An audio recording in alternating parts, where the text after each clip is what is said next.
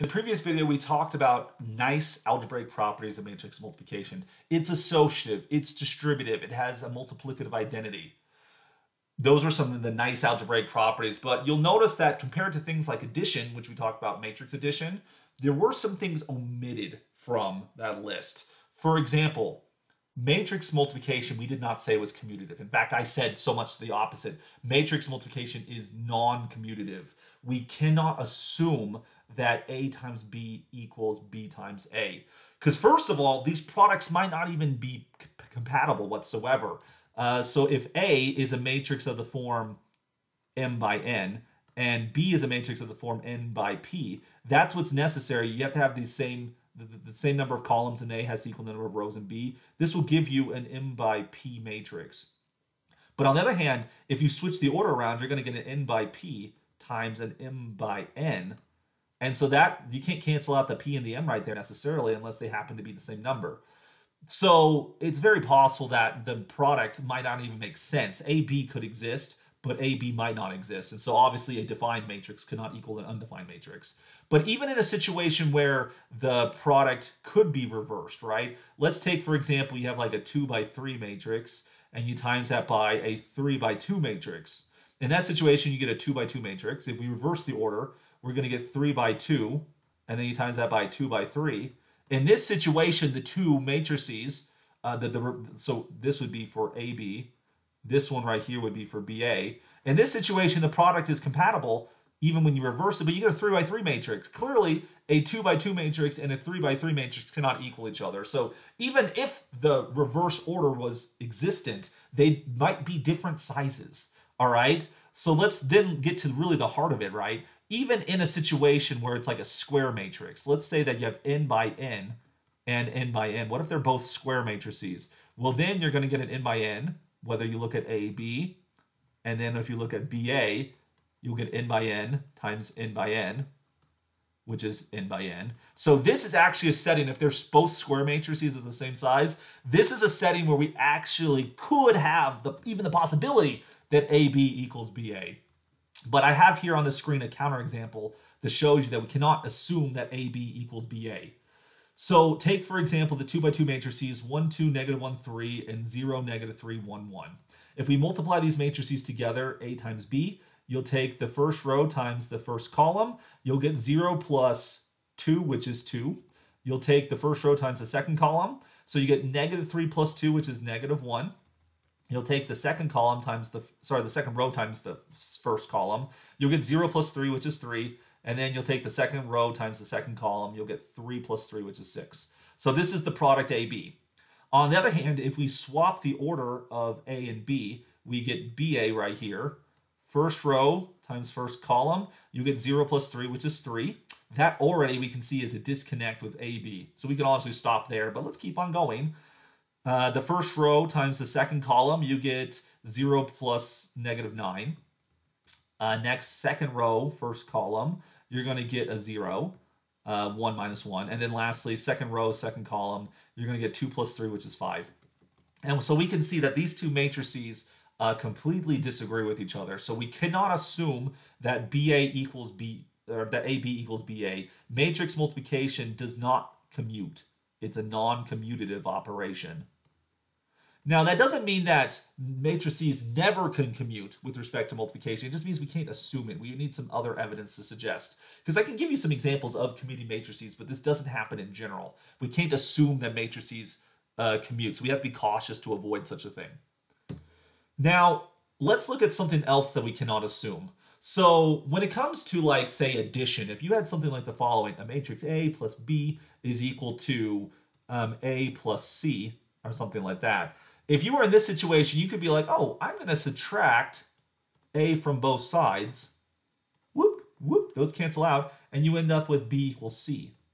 So this is called the cancellation principle, that when you have, well, like we use this to solve linear equations all the time. We can cancel out the operations here. We have to be careful that matrix multiplication, we cannot cancel things. What I mean is the following. If we have the following equation, AB equals AC, so this is established truth. AB equals AC. We cannot assume that even if this happens, we can't assume that B equals C. So there exists matrices AB and C so that AB equals AC, but B does not equal C. We can't cancel out the A here. And so let's first look at an example of why we cannot necessarily cancel. So let's take a matrix A, which will look like 0, 2, 0, negative 1. B will look like 1, 2, 3, 4. And C will look like 5, 6, 3, 4. All right, what happens when we multiply these things together? And let's do this out in detail, right? If you take the first row times the first column, you're going to get, in that case, you get a 0 plus a 6, so you'll get a 6. Take the second column here, you're going to get a 0 plus an 8, so you get an 8. Take the second row times the first column, you're going to get a 0 minus a 3. And then you're going to, second row, second column, you'll get a 0 minus a 4. So the product AB equals 6, 8, negative 3, negative 4. All right, let's do the same thing with A and C. If we take first row of A times the first column of C, you're going to get 0 times 2, which is, or 2 times 3, which is 6. 0 plus 2 times 3, which is 6. Take the second column now, you're going to get 0 plus 8.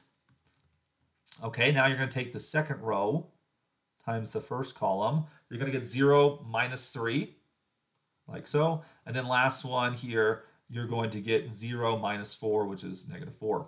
And so let's look at this. AB is equal to the 2 by 2 matrix 6, 8, negative 3, negative 4. AC is equal to the matrix 6, 8, negative 3, negative 4. So we can then establish the fact that AB equals AC. But look at the matrices B and C right here.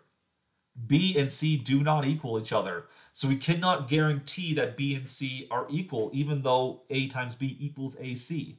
Now, if you're paying attention to this example here, you can barely see what the trick was, right? You'll notice that the first column of A was a column of zeros. And so when we did the matrix multiplication, basically we just ignored the first row of B and C. So if you take away the first row of B and C, what happens? Oh, look, their second rows are identical. And so that's really where this similarity came about. But it turns out that despite how, like in retrospect, we can see how we were able to cook up examples where AC equals AB, but B and C don't equal each other. But it turns out we can do more exotic examples than this, where even though A might be having no zeros in it whatsoever, we can still produce this phenomenon. Turns out this is the basic idea, but we can hide it in many ways. We can hide the proverbial dirt under the proverbial rug right there. So we cannot assume that B equals C even if AB equals AC. So matrix multiplication is non-cancellative. We cannot cancel matrices. Because after all, if you had an equation like AB equals AC, how would you cancel A? The usual strategy would be something like the following. Oh, I'm going to divide both sides by A so that the A's cancel, and then you get B equals C. Why can't we do that with matrix multiplication?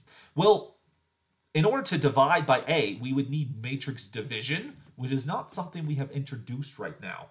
And so while we'll talk about what matrix division would mean in the next video, what this example shows us so far is that matrix division might not be possible for everything.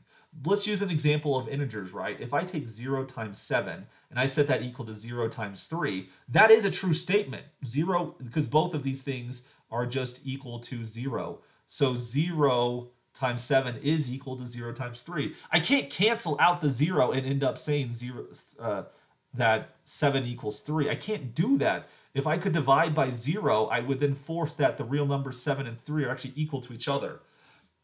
Because of this reason, we don't divide by 0 because it's non-cancellative.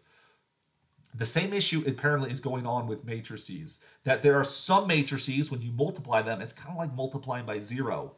That we can't undo the process. And we'll talk about more of this in the next 2 lectures as we talk about matrix inverses. A third property that I want to mention that we cannot assume for matrix multiplication is similar to property number 2 about cancellative, is we actually cannot assume the zero product property. The zero product property, remember, this is the property that if you multiply 2 things together that's equal to 0, it means that one of the factors was equal to 0. Now, this is a key thing that we use like when we say solve polynomial equations. If you had something like the following, let's take x squared plus x minus 6 or something like that. This was equal to 0. How do we solve this equation? Well, we look for a factorization of the polynomials, so we get like x plus 3 and then x minus 2 equals 0. At this moment, we use this so-called zero product property, or ZIP zup, zap. You know, I don't know what the vowel should be. You can call it whatever you want. But we use the zero product property, which tells us that the only way this product would equal 0 is if one of the factors equals 0. Well, if the first factor equals 0, we would get x plus 3 equals 0, which says x would equal negative 3. If the second factor equals 0, we get that x minus 2 equals 0, which would say that x equals 2.